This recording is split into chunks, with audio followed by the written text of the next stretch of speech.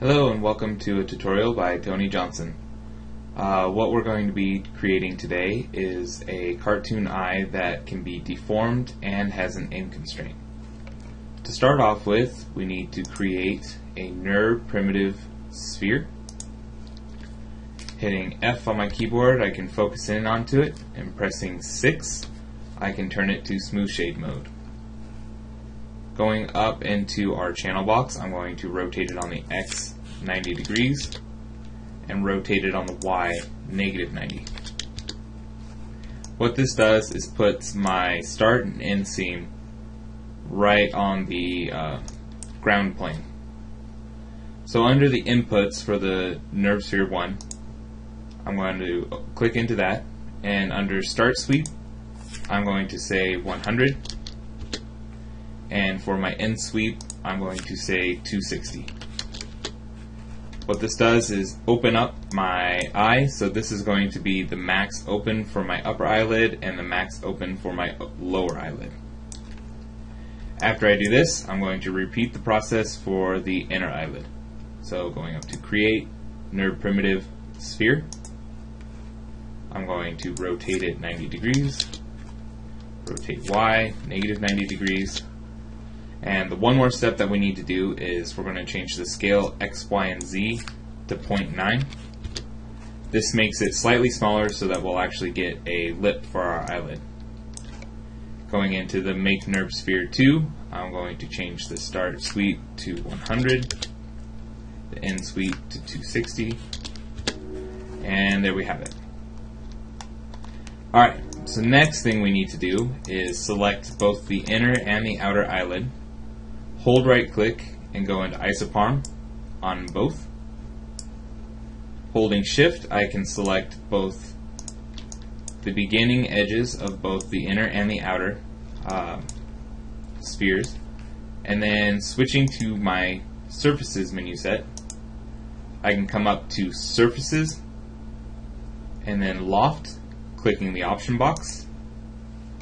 What I want to change is the section spans.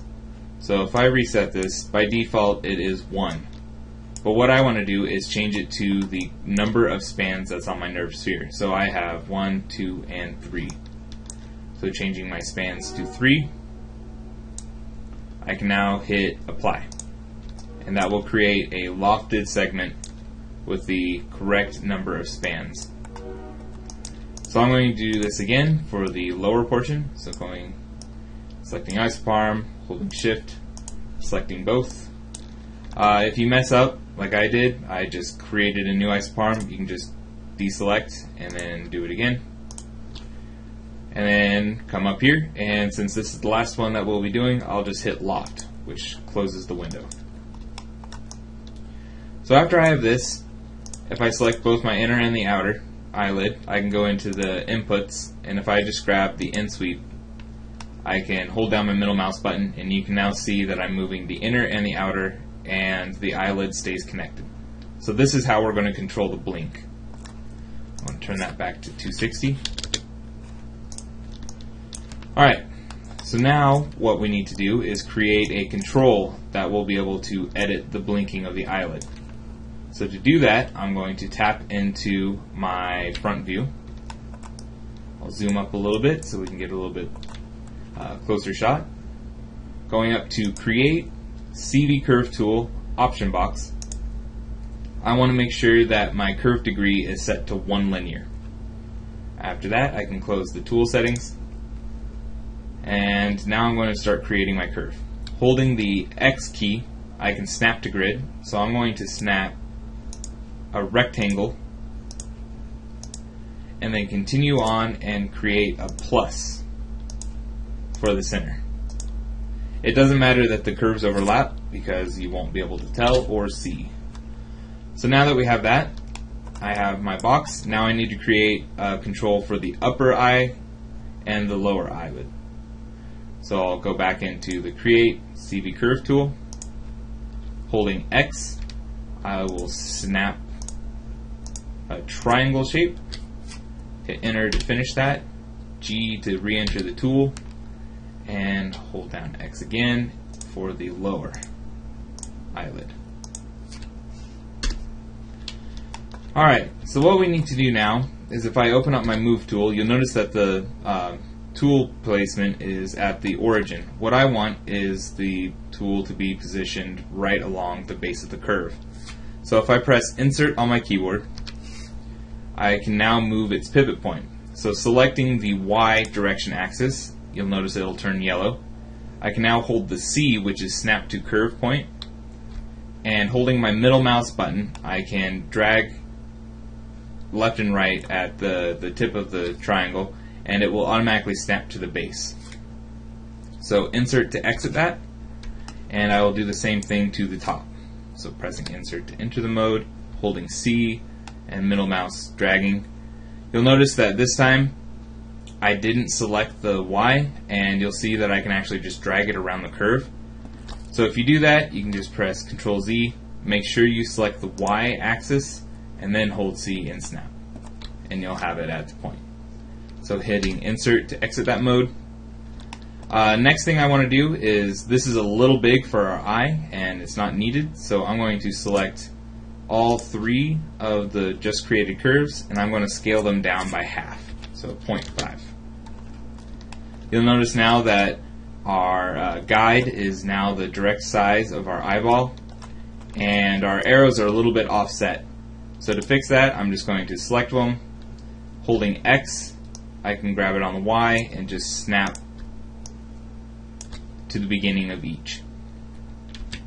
Tapping back into my perspective, I'm going to grab all three curves and I'm just going to move it out a ways.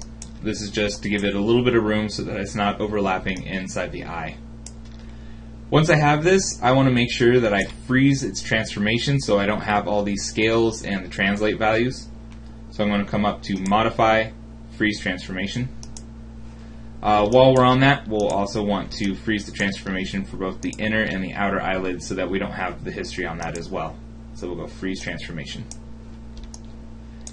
Now that we have that, if I grab my eyelid, this is how we're going to be controlling the blinking. So this is going to be all the way closed for the upper eyelid, all the way open for the eyelid, and then all the way open for the bottom eyelid, and all the way closed for the open eyelid, bottom eyelid.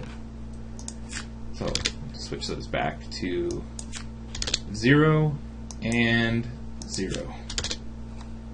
How we're going to do this is with set-driven keys. So I need to have this as the driver and this is the driven key. So starting off, I will select my upper curve 2 shape, come up to my animation menu set, click on Animate, Set Driven Key, and Set. What this does is it'll open up my set driven key, and you'll notice that the curve 2 is loaded in the driven. We actually need that as the driver, so I'm just going to go on Load Driver, and that'll put the curve 2 up. For starters, we'll click on the inside shape and click on Load Driven. You'll notice that we need to adjust the start and end sweeps for the nerve, but it's not located in this list. So what we need to do first is come over to Make Nerve Sphere 2 under the inputs, select that, which shows us the start and end sweep, and then come over to the driven and go Load Driven. You'll now notice that we have the Make Nerve Sphere 2 option box, and inside that we have the start and end sweep. So selecting the Translate Y and the end sweep, because the end sweep is what's controlling the top part of our eyelid, we're going to hit key since it's already open and the eyelid is already open in the max spot that we want. So we can just hit key. You'll notice that our end sweep now turned red or pink. That indicates that it now has a key directly controlling it. So before we close the eyelid, we need to make sure that our driver is moved down to its correct position. So I'm going to turn that to -2. And then we can go into our eye, go into the Make Nerve Sphere 2, click in our end sweep, and what I want to change that to is 460, so 100 degrees over what the normal 360 for the closing will be. What this does is instead of stopping it at the 360 degree mark, it actually goes 100 degrees past that and will be at the bottom, This allows full control over the eye, so if you need your bottom eyelid to be up higher or your upper eyelid to be lower, you can go over what the standard 360 or 0 degree will be. So having that, I'm going to reselect the Translate Y and InSweep and hit Key. If I go back to my tool and move this, you can now see that my inside eyelid now adjusts accordingly. So switching this guy back up to its open position, I'm going to do the same thing except for the outer eyelid. So selecting the outer eyelid, coming over to Make NURB Sphere 1, clicking on Load Driven, it now loads it into the bottom driven. Selecting the InSweep and the Translate Y, I'll hit Key. You'll notice that the color changes. Grabbing my manipulator, moving it down to -2 in the closed position, reselecting my outer eye, coming over to Make NURB Sphere, selecting the 260 for the InSweep and changing it to 460. Makes it all the way closed. I'll come back in to Translate Y and InSweep, hit Key, and now I have my upper eyelid done. So you can see as I move the slider, I have full control over the upper eyelid. So we're going to repeat this process for the lower eyelid. I will select my curve and go Load Driver. That way we are now using curve 3 as our driver. Select the Translate Y. We'll start with the inner eyelid. So we'll come over to Make NURB Sphere, go Load Driven. And this time we're going to be doing the Start Sweep. So I'll select the Start Sweep, Translate Y, hit Key. Make sure that we move our curve first, so I'm going to move that all the way up to 2. Then selecting our inner eyelid, coming under Make NURB, I'm going to change my Start Sweep to -100, and that moved the eyelid all the way down, or all the way up. And then I will select Translate Y, Start Sweep, and Key. And now I'll do the same thing for the outside. So I'm going to change that back to 0 for the starting position, select my outer eye, Make NURB Sphere, Load Driven, Start Sweep, Translate Y, Key, select my manipulator, move it up to 2, select my outside NURB Sphere, change the Start Sweep to -100, Translate Y to Start Sweep, and Key. So now I have my full control for my upper and lower eyelid. And since we set up the manipulator so that the pivot point was right at the base of the triangle, you'll know anytime that you have your triangles touching each other, that is where the blink is going to happen. So as long as these guys don't go over each other, you won't have any issues. And it allows you to have full control over the blinking of your eye. So a few things that we'll want to clean up real quick while we're here is, since we're only moving on the Y, we don't actually need any of these other attributes in our channel box. So I'm going to select them, hold right click, and go Lock and Hide Selected. This gets rid of them all and only shows our Translate Y. So I'm going to do that for both the upper and the lower. And then for our main unit, we may need to edit it in the future, so I'm just going to go Lock Selected. That way we can't move it, but everything is still visible. Alright, so I am done with the set driven key, so I will close that window. The next stop is to create the inner eyelid, and I will show that to you in part 2 of the video.